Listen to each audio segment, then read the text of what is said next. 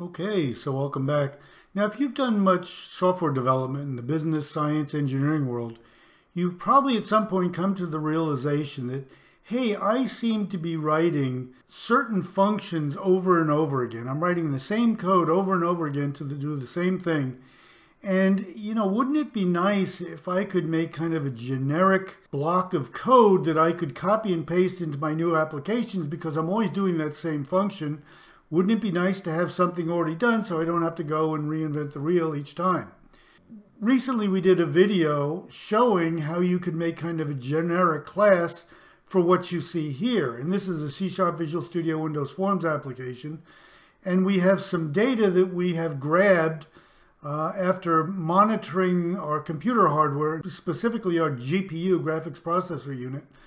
And we are charting some variables coming out of the operation of that GPU, the load, the temperatures, and so on. And what we did in a recent video is we showed how to make a custom class in C# Visual Studio Windows Forms that would allow you to save a whole lot of time and be able to make a line chart like you see here with only a couple lines of code.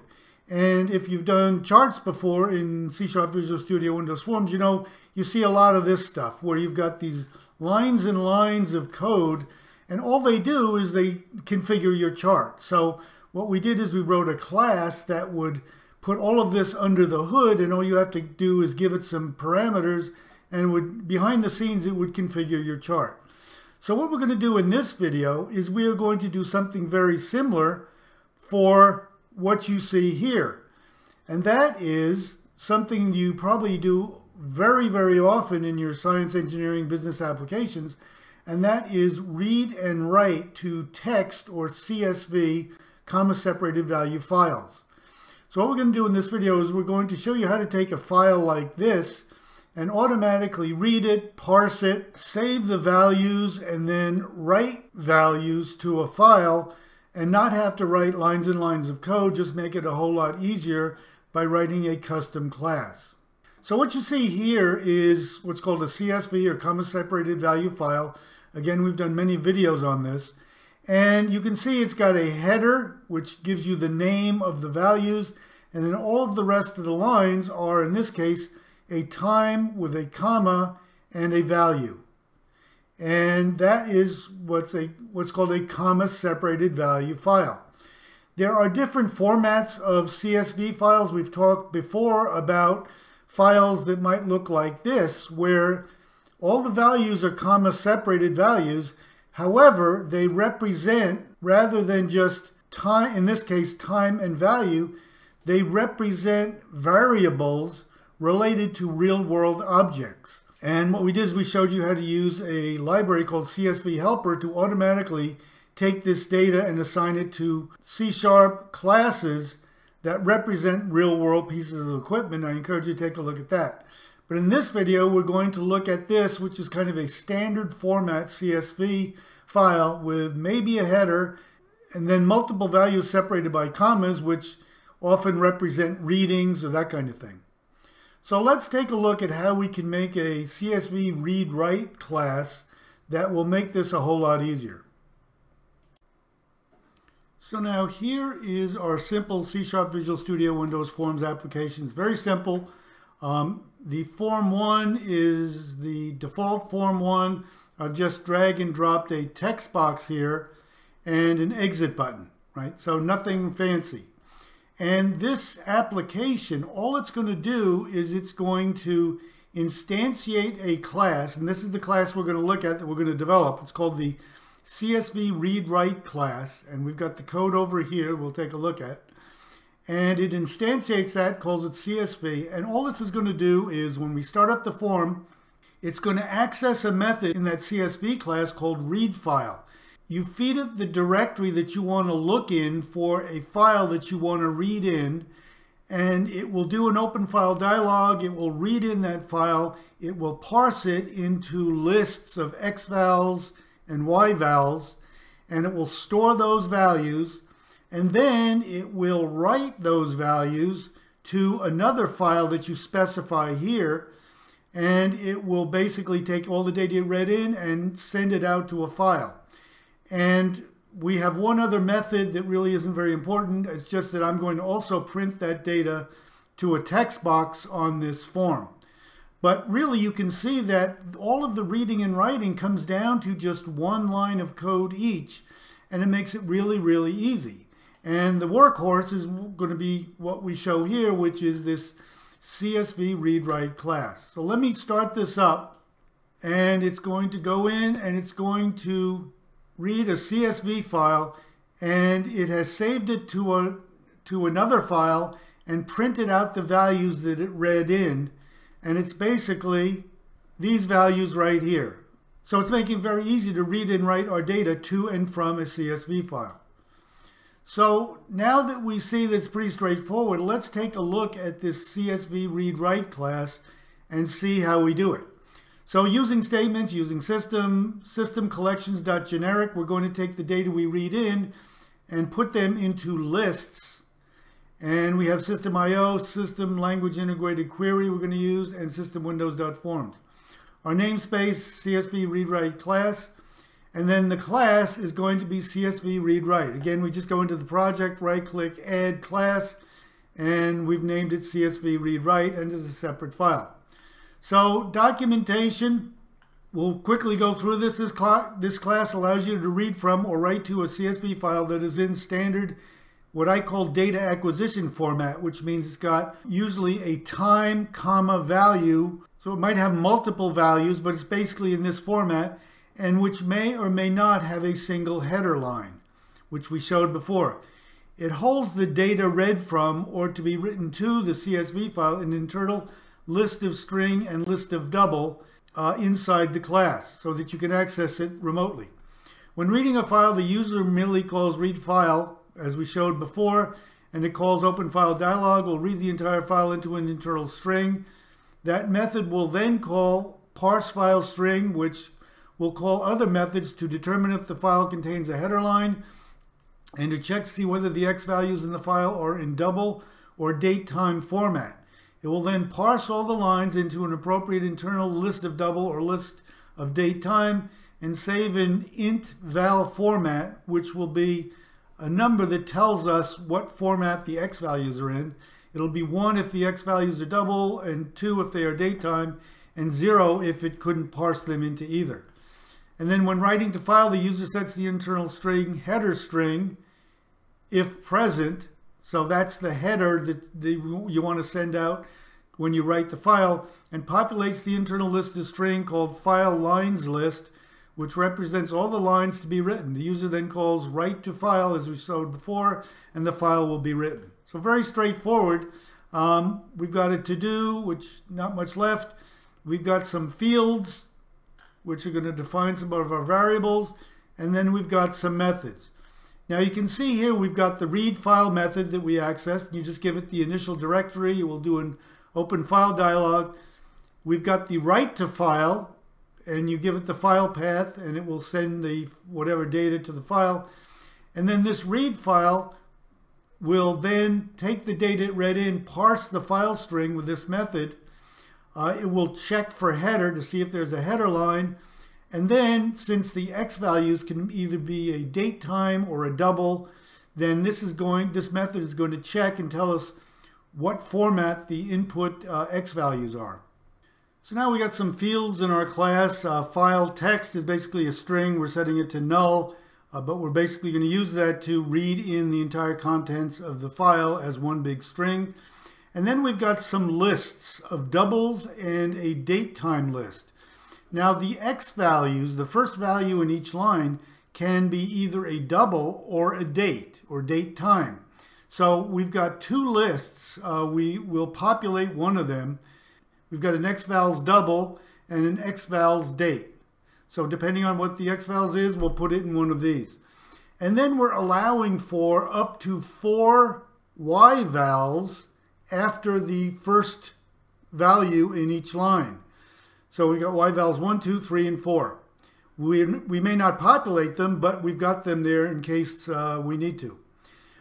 Then we've got an integer called number of values per line. That's telling us how many values in each line so we can know whether we populate one or more of these. Then we've got a list of string, which is file lines list, which we're going to take the entire string containing the entire file when we read it in and break it into lines in this list of string. And then we're going to have a line split string array. So we're going to have an array that contains for each line the string values in that line. That's going to be a string array. And then we're going to save whatever header string we read in or we're going to write out as a string called header string. And then we're going to have an integer which tells us what is the format of the X value. Is it a double?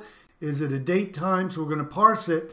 And the result, we're going to set this integer depending on what the format is that we read in. And that's basically it for the fields. Then we've got the methods as we talked about before: read file, write to file, and then parsing, checking for header, and checking xval format. So we'll first look at the read file. And what we're doing here is we're basically doing a simple open file dialog. Open file dialog, we're going to call it OFD. We're going to set the initial directory to that directory that we feed in, that the user feeds in here. Here's the starting directory. And we're going to set an OFD filter, which says we want it to filter out only CSV, text files, or all files. So when we start it up, it will, down here, it'll say we can either select CSV files, text files, or all files. So if the dialog result is okay, we show the dialog and the user selected. The string file name is the OFD file name. And we're going to try to read all text from that file name. We're going to do a file.readAllText. And we're going to read that into this string file text. So it's all the lines into one string. We're going to then call parse file string. So parse file string is going to take the entire contents of the file, which is one big string, and it's going to parse those. Parses the string file text that contains the entire input file in one string. First, we have to define the EOL, the end of line characters, and I did a video recently on what those are. But we're going to define a character array of end of line characters, a new character array. We're going to use carriage return and line feed as the characters that define the end of each line. So then we can parse the entire single string into this file lines array, which is an array of strings. So we're going to do a file text, which is the single string containing the entire text. We're going to do a dot split with the EOL characters, string split options, remove empty entries, and that will give us an array of strings representing that file. Then we're going to convert that to a list. We're just going to say this file lines array to list, and now we've got a list of file lines, make it a little bit easier to operate on. And then we're going to take that list and check for header to see if there's a header on the incoming file. And we'll look at that later. Then we're going to go through and check the format of the X values. Is it a double or is it a date? So that we know we can parse it and we can know how to access it. We'll look at those two. But now we've got for each string str in the file lines list, which is a list of string with all the lines in it. We're going to then do a line split string array is string.split. So we're going to assume there's comma delimiters, and we're going to get a string array with all of the values on each line split by commas. And then we're going to convert that to a list, line split string array to list, and it's going to be a list of string called line split string list. So now all of the comma separated strings in that line will be in this list. So then what we have to do is we got to say, hey, are any of those empty strings? Because, for example, if I've got a trailing comma in a line, it's going to say, hey, there's another value when in fact there isn't. So I want to make sure I strip off any values that are null or empty. So for each string in that list of strings representing a line, we're going to go through string is null or empty. If it is, this line split string list I, then we're going to remove that element of that list. So basically getting rid of all the null or empty values. Now what we have is a nice clean line split string list. So it's a list of all the values, and the number of Y values per line is that count of that list minus 1, because the X vowels don't count. We're just figuring out how many Y vowels. So that gives us a number of Y vowels per line. And if the X value format is 1, which means it is a double, then we're going to take the 0th element of each line and try to parse it as a double. And the out is going to be a double parsed X, and then we're going to add that to the X vowels double. However, if it's a date time, if the X vowel format equals 2, which means it's a date time value, we're going to try parse that same value with an out as date time. We're going to call it parsed X, and then we're going to populate the X vowels date dot add with that value. So these two sections of code just say, okay, are the X values doubles or date times? And depending on what the answer is, it's going to populate the list, the appropriate list of double or date times. Now that we've got that done, what we can do is we can operate on the Y values. We've already figured the X values. So we know we're going to have at least one Y value. So we're going to do a double try parse, line split string list, the first element, and the out is going to be the parsed Y1. And we're going to add that automatically to the Y vowels 1. Then if we have more than one Y value, if the number of vowels per line is greater than or equal to 2, we're going to do the exact same thing, but with the line split string list 2, and parse that to parsed Y2, and then add that to Y vowels 2. And same thing for if we have 3 elements, and the same thing if we have 4 elements, right? So we're just allowing for up to 4 Y values.